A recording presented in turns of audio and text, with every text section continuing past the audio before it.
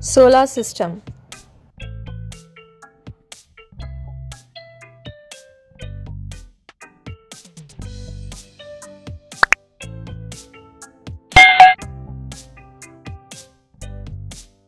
Planets move in two ways.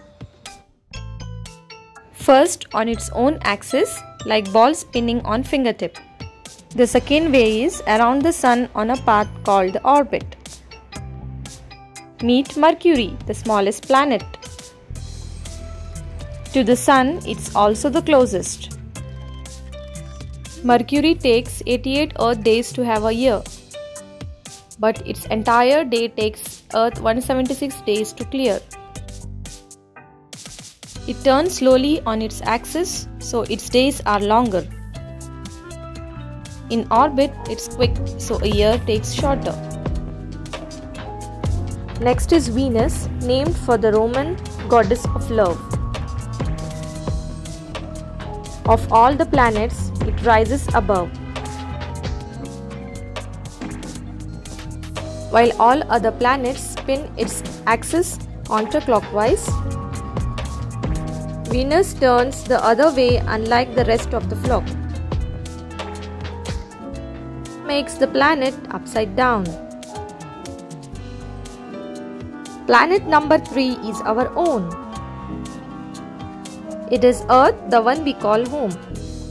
70% of its surface is water. Mars, the fourth planet, also fondly called red, it has two moons, Deimos and Phobos.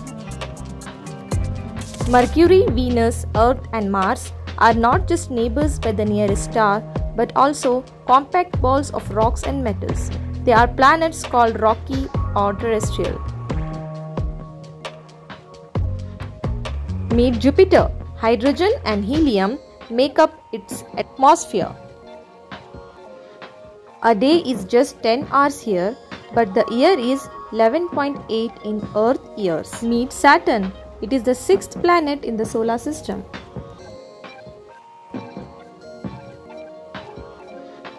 Jupiter and Saturn to the naked eye are both visible from the Earth's sky. Saturn have 4 sets of rings that are wispy. Uranus. It is blue-green caused by the sunlight and methane. Finally, here is Neptune and it has 14 moons. It is a bit rocky and mostly blue and icy. Its 6 rings are very hard to see. That's because it is the farthest planet.